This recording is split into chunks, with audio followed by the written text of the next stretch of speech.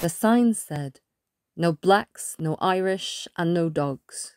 And see, I'm probably two of those things, but I carry shame and privilege in the pigment of my skin. Suffering might be deep in my DNA, but I don't get called out day by day for the colour I was born in. The past is never really erased, just papered over, waiting for someone to renovate.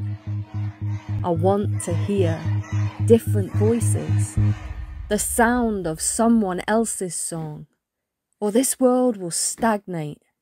The whispers of the masters ringing in my brain. And it's not about blame. It's about looking reality in the face, because it was never in my name.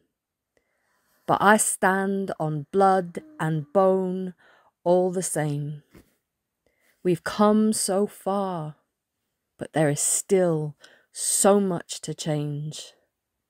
I need to hear different voices, and not those speaking on my behalf, ignoring my cause to promote their way, taking my name and twisting it into a brick to build castles for their gain, or to smash in stained glass windows because someone used a different kind of paint.